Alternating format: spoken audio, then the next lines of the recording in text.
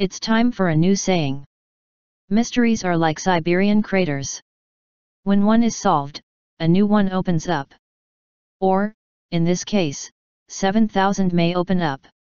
According to a new study reported in the Siberian Times, researchers have identified over 7,000 methane bubbles just beneath the permafrost surface in the areas of northern Siberia where bubbles like these have exploded or collapsed over the past few years to form huge craters, including the Batagaika Crater, which is living up to its reputation as the doorway to the underworld by continuing to expand and swallow up Siberia.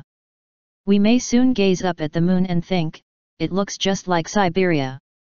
The bulging ground zero for the methane bubble crisis is Belly Island, also known as Bully Island, in the Kara Sea off the coast of the Yamal Peninsula where the Siberian crater mystery first opened and eventually was solved, at least the cause was.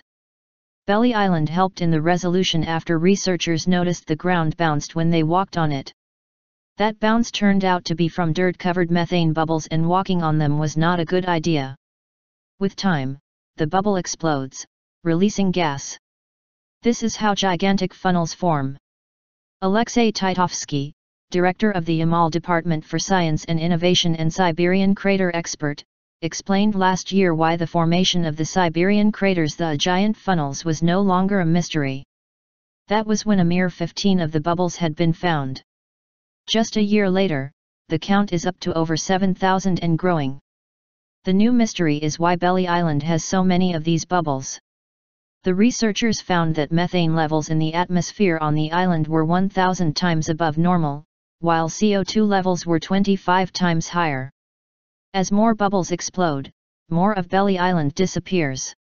Experts are concerned that this is an indication of what will soon happen on the Yamal Peninsula and beyond, where the bubbles are near human populations with roads and buildings. We need to know which bumps are dangerous and which are not. Scientists are working on detecting and structuring signs of potential threat, like the maximum height of a bump and pressure that the Earth can withstand.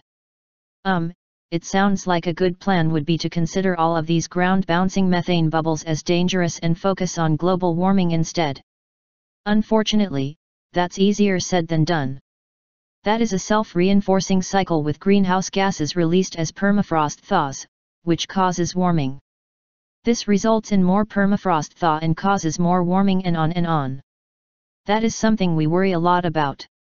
Once this cycle gets going, it is hard to stop. That's true of a lot of things, but we're talking about exploding methane bubbles opening up doorways to the underworld here. The methane locked in Siberia's permafrost is being released because Siberia is warming at a rate estimated to be twice as fast as the rest of the planet. Are these Siberian bouncy bubbles another canary in the global warming coal mine? It will no longer be a mystery if people outside of Siberia suddenly feel the earth move under their feet. It will be too late.